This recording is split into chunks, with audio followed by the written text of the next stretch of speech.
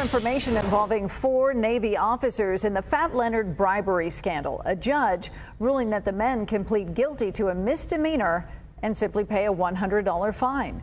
Our Jamie Chambers joins us live downtown with the latest on the decade-long criminal case. Jamie.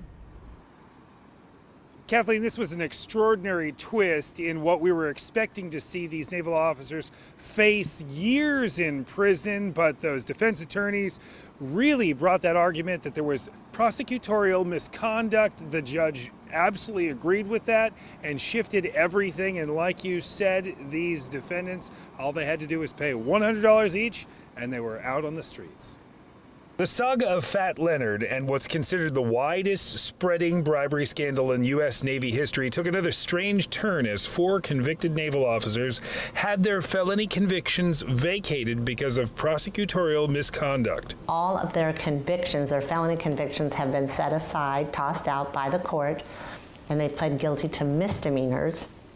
No jail time. Former captains James Dolan, David Lassman, David Newman, and former commander Mario Herrera were all convicted of several felonies along with 32 other people. That was until their lawyers successfully argued that their clients were convicted on incorrect evidence and they walked free. All these officers would be honorable, stand-up guys except for meeting Fat Leonard. Fat Leonard inveigled his way into their lives and ruined their lives, brought them shame, dishonor, and it was all Fat Leonard's charm. Leonard Glenn Francis, better known as Fat Leonard, was alleged by prosecutors in bilking the Navy out of millions of dollars while servicing their naval ships around the world.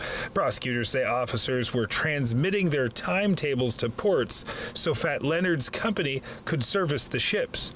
Prosecutors allege Leonard's friendly status with naval officers allowed him to get paid millions of extra dollars while giving favors to military officers. He is a corrupt, mendacious idiot. Before Leonard was sentenced, he fled the country and then made it to Venezuela before being arrested, and he remains there. Now, with questions surrounding prosecutorial misconduct, Gretchen von Helms believes the other 32 convicted felons could see shifts in their sentencing as well. I don't believe that Judge San Martino is going to give anyone extensive jail time.